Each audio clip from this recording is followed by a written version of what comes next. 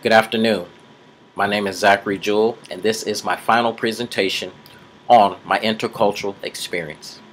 This week, I attended an event in Chinatown, Los Angeles, California. This event was very informative and extremely profound on its knowledge of the ethnic minority groups that are in China. At this event, they spoke about and displayed the different clothing, customs, artifacts, and beliefs of each minority group of China.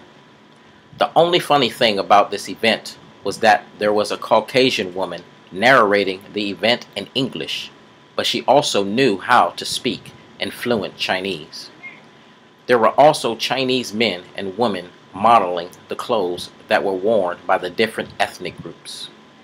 I also got to see some of the artifacts, such as the rattling drum, which is used by the Han people during their Lunar New Year. I heard and learned about the different Chinese customs, and I got to visualize the writings of the Chinese characters up close and personal. Even though the event had a lot of visual presentation that represented the ethnic groups, it still was a much more informative event than anything. This event was very educational, but the only part I found difficult to understand was the pronunciation and a spelling of a few Chinese words that were spoken. I always knew that China was a very highly populated country, but I never knew that there were also so many different ethnic minority groups in it. I learned at the event that there are 1.4 billion people that live in China. To give you an idea of how massive this country's population is, take 1 out of every 5 people that live in this world, and this will give you the total sum of the people that live in China. 56 ethnic groups make up China's population as a whole.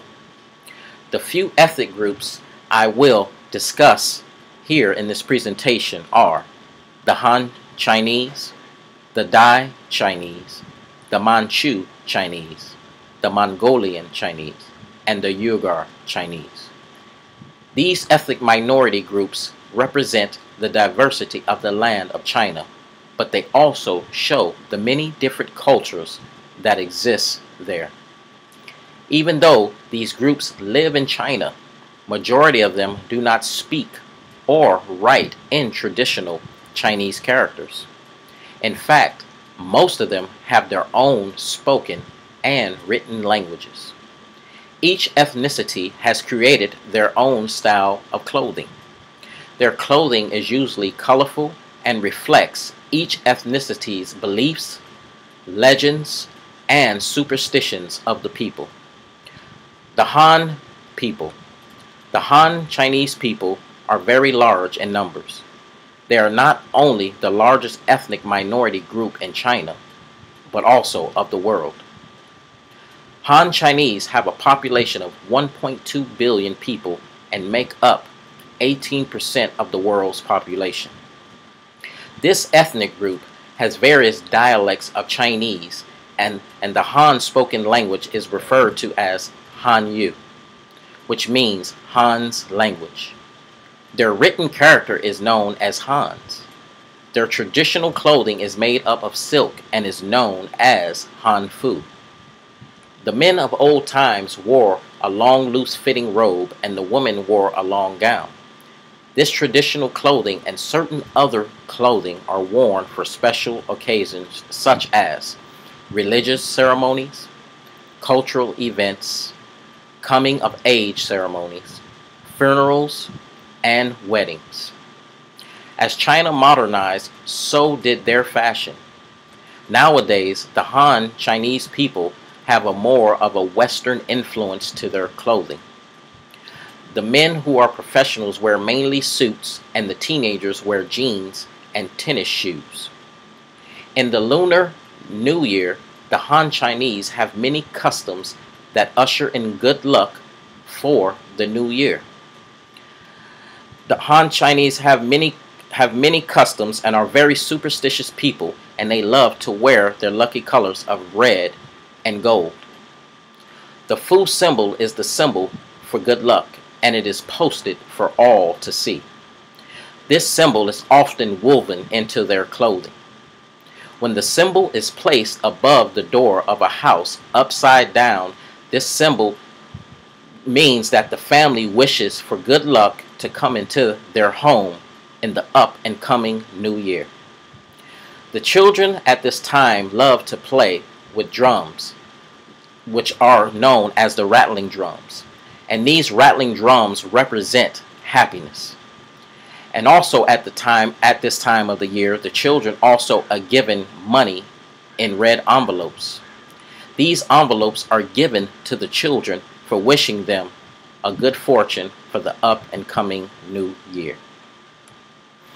The Dai people. The Dai Chinese are another very interesting ethnic group in China. Their population is 1.5 million people, and in this region is where you would find the last known species of Asian elephants. The land of the Dai people is known for its good farmland. In this land, they grow exotic fruits such as pineapples, grapes, and rice. The main language spoken by the Dai people is called Dai Lu. Throughout the many generations, the Dai have managed to maintain their language.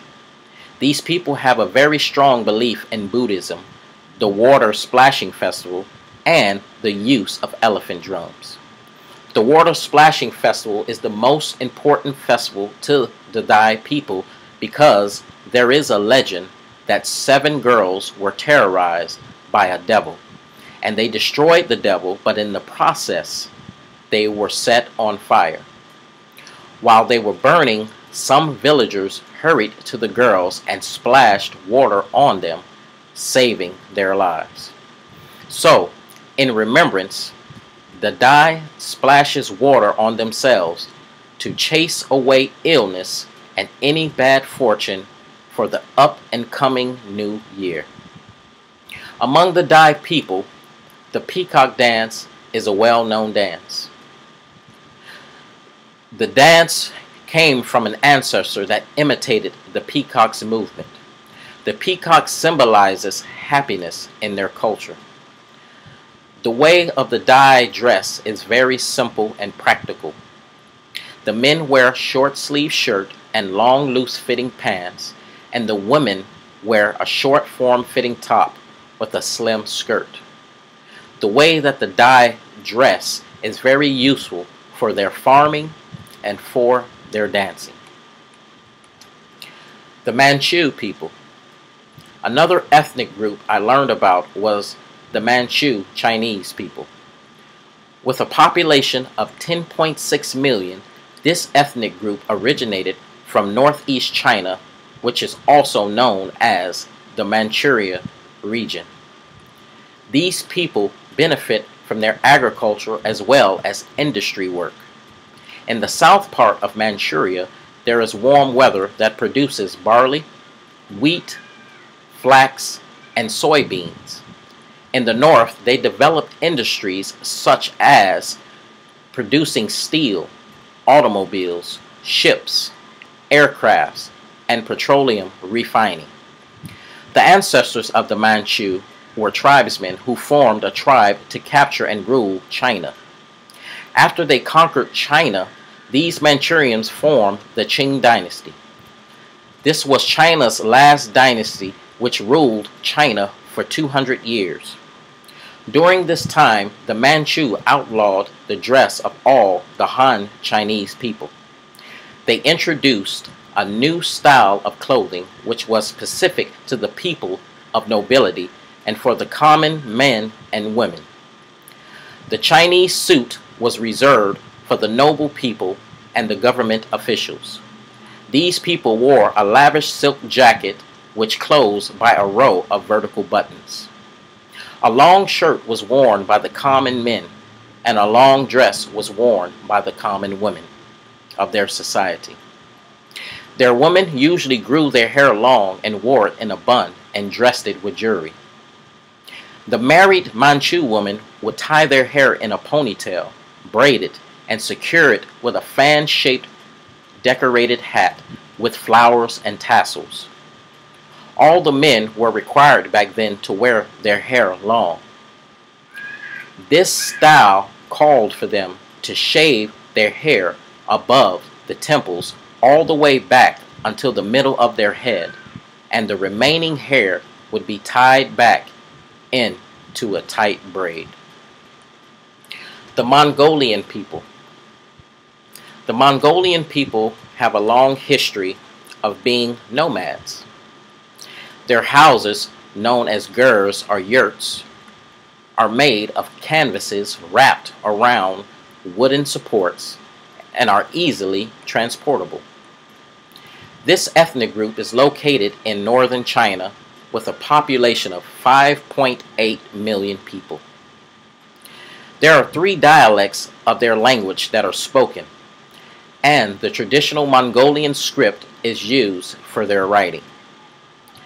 There is a fair that is celebrated in this culture, which is called the Nadam, and is celebrated once every year in Mongolia. The word Nadam means games. The people of Mongolia dress up and wear their best clothing to participate in the festivities of Nadam, such as in archery, horse racing, and wrestling. The dress among the male and female Mongolians are very similar. Due to the cold climate, they often dress in many layers. Hats and boots are worn for warmth as well as for decoration. The undergarment is a long robe.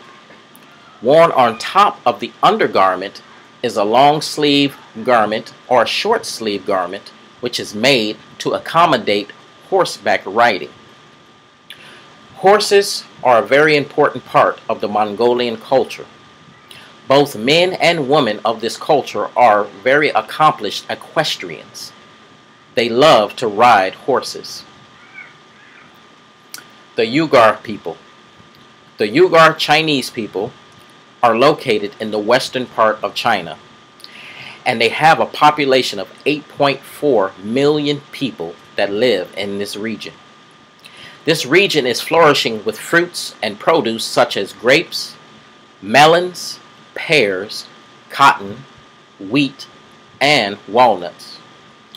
The Uyghur people grow all of their harvest through extensive irrigation projects in their dry and arid land.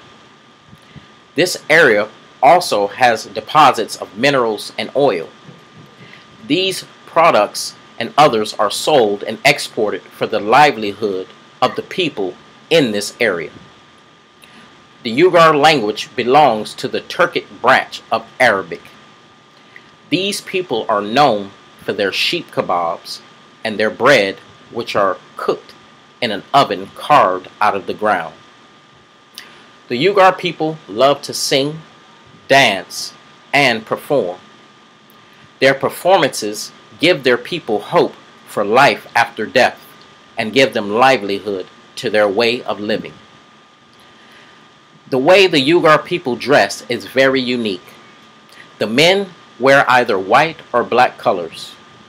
They like comfortable pants with a long robe which is called a kaipan.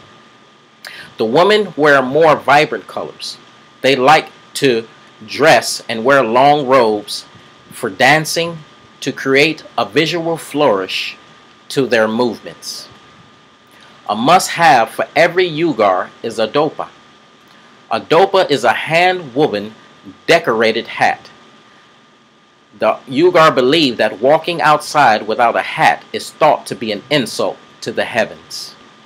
The dopa is a very important feature within the Uyghur culture. Attending this event made me realize one thing I have learned in this class. We all are truly hardwired to belong to a tribe. These ethnic minority groups show us that it is natural for us all to gravitate towards certain tribal identities. No matter what ethnicity we are, we all identify, communicate, and express ourselves through our clothing, customs, culture, our language, and last but not least, through our religious beliefs. I thank you for taking the time to listen to my presentation on my intercultural experience. Once again, my name is Zachary Jewell. You have a good day. Bye-bye.